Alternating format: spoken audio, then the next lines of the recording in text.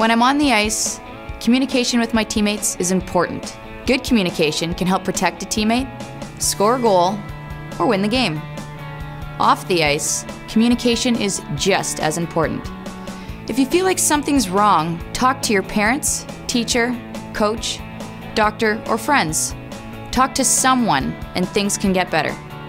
If a friend tells you that they're thinking of hurting themselves, take them seriously and get help.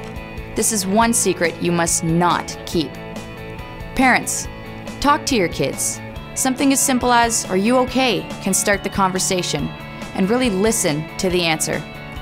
Mental health may not be easy to talk about, but it's definitely worth it. Communication.